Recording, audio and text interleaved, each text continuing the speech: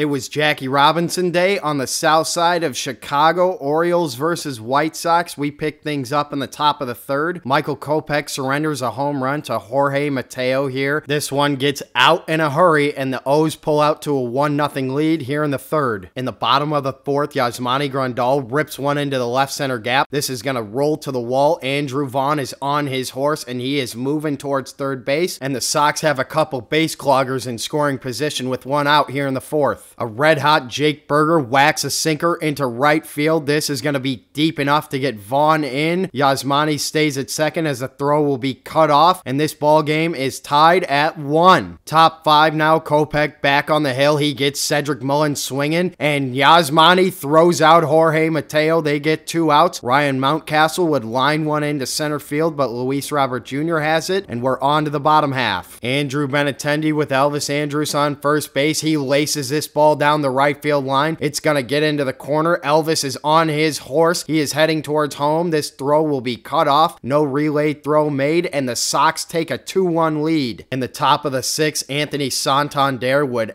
send this one into the right field bullpen. It is now a 2-2 ball game. Keon Middleton comes in with the bases loaded, and a silent Sox killer, Jorge Mateo, lines one to Andrew Benintendi. That will get a run in. Baltimore takes a lead 3-2. Aaron Bummer would come in with the bases loaded. He walks Cedric Mullins on 4 straight pitches. The O's are up now 4-2, and the Sox are slipping. Bottom 6 with a man on. Jake Burger blasts this one deep into left field. That is going to tie the ball game, and Jake Burger has his third burger bomb in as many days. The roller coaster would continue in the 7th. Graveman on to pitch to Hayes. This one is blasted. That is off the bottom of the wall. It's going to kick awkwardly. Robert to retrieve it. Hayes is into third base with 2 outs, and the Orioles are threatening here in the 7th. Ryan O'Hearn walks with the bases loaded. The Orioles take the lead, and the 2-out triple comes around to score. Elvis Andrus would lead off in the bottom half of the inning. He puts one back up the middle. Jorge Mateo with a headlong dive. He makes the throw to Mountcastle, but it will get by, and the Sox have a runner on. Andrew Vaughn now first pitch swinging. That ball is going to get into the gap. It's getting to the wall as well. Elvis Andrus on his horse again. El Caballo rounding third.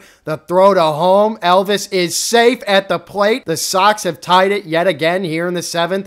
We're all squared at 5. This one would go to extra innings. Adley Rushman bounces one to Elvis Andrus to Lenine Sosa. The throw to first is not in time to get Rushman. The Orioles take a 6-5 lead. In the bottom of the 10th, with the ghost runner on second base, Yasmani Grandal plops one down the left field line. Couldn't have thrown it in a better spot. Ghost runner Romy Gonzalez is going to come around to score. We are tied again in the 10th off the bat of Yasmani Grandal. The 23-year-old rookie Oscar Colas lifts this changeup over Santander's head. Sebi Zavala will come in to score. The fans at Guaranteed Rate Field are going to go home happy. A roller coaster this one. The Sox take it 7-6.